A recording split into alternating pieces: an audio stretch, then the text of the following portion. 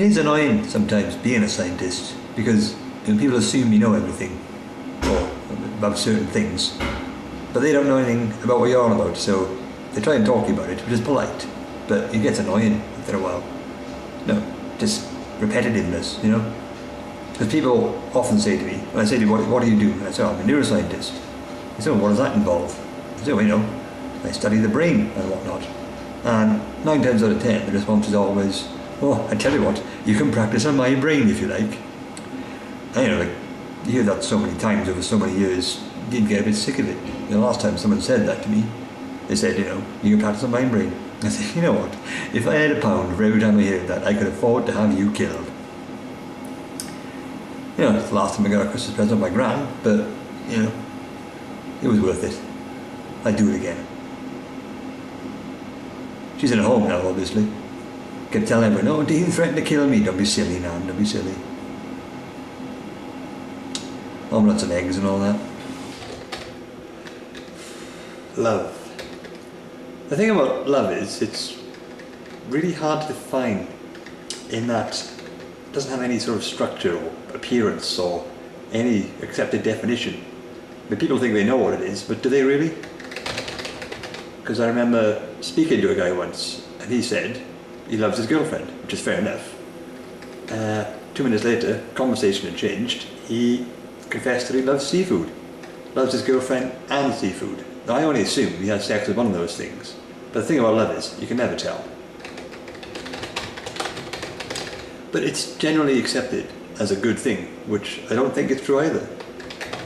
It has led to a lot of grief, a lot of wars being fought over love, a lot of crime. Crimes of passion is a phrase generally accepted. I mean, the very symbol of love, the arrow through the heart, that's got a very grim reality basis from medieval times, I believe, when Christian dogma is what controlled people's lives. And in rural towns, you know, sex before marriage is very much frowned upon, a mortal sin, if anything.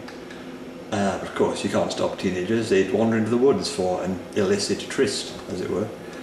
And if they were caught by the local law enforcement, they were hunted down and shot with bows and arrows at the time, hence the arrow through the heart symbol. It gets worse. The children who play in the woods were paid if they came back from the woods after seeing an illegal young couple involved in shenanigans, and they would tell the magistrate, and they would send out law enforcers to just basically shoot them. Hence the symbol of the small child with the bow and arrow, which just goes to show that you can use love to justify any amount of bollocks, including that previous claim that I just said.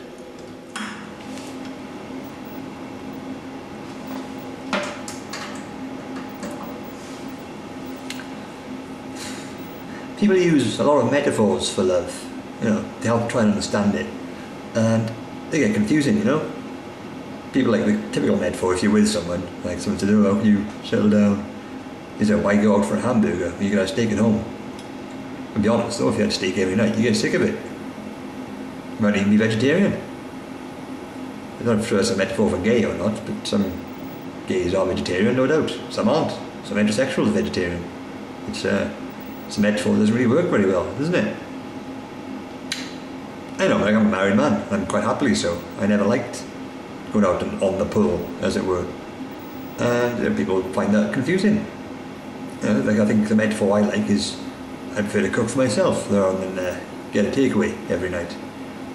That's what some people say, well, I like going for takeaways, there's variety, there's convenience, but the way I see it, there's a lot more chance of getting a disease. Future. A lot of people worry about the future. I don't personally. I think everything is going to be alright, because it normally does turn out that way. Global warming, for example. I know it looks a bit grim now, but nature always strives for equilibrium. Now think about it. Global warming happens, ice caps melt, sea levels rise. Sea levels rise, sea comes further inland. Every bank holiday, won't have to drive so far to get to the beach.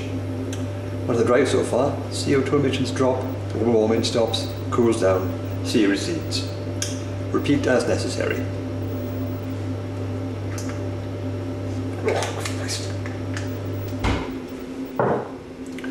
I had a dream once. might have been an omen of the future. I mean, who knows? What happened was this cyborg from the future came and shot my best friend.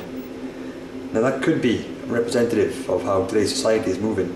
The cyborg, half man, half machine. Today you see people with iPods, MP3 players, mobile phones, laptops, PADs. Everyone has technology on them at all times. It's only going to go one way.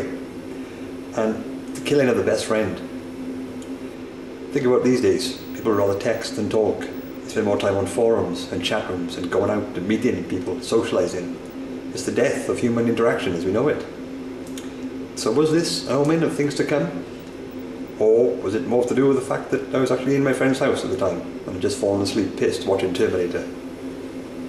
You decide.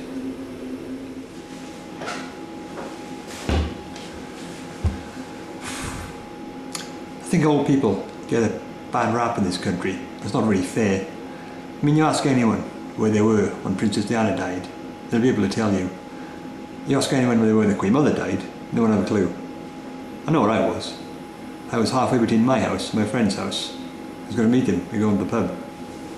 And his mother answered the door. And he said, he's not ready yet, come sit down. She said to me, as I sat down, Queen Mother's dead, because they just announced the news. And I didn't know that. So I thought she said, Dean, your mother's dead. Which, perplexed me.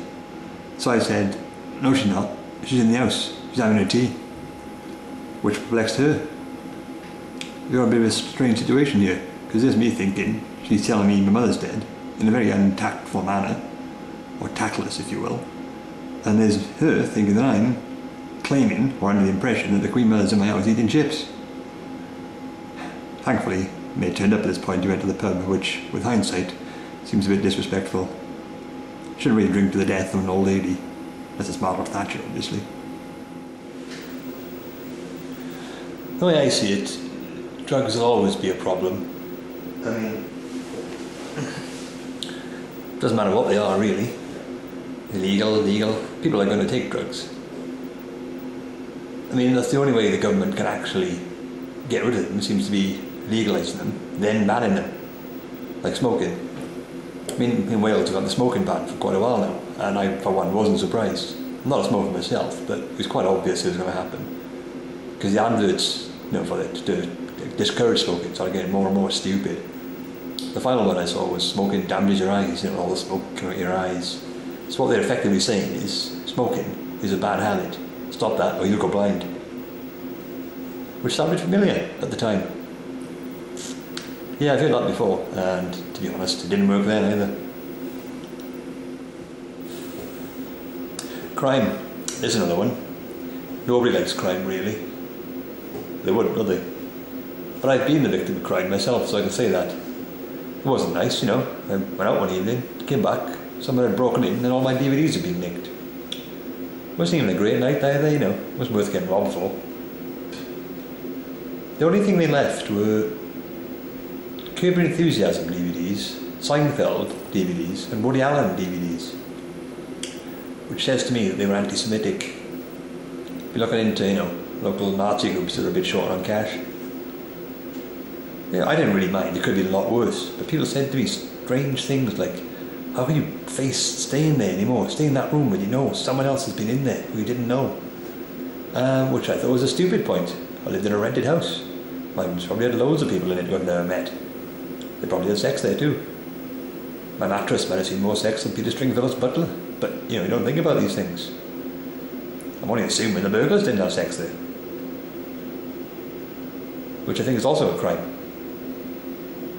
Well, sex isn't a crime, but probably breaking into someone else's house and having sex there is probably a crime. I'll look into that.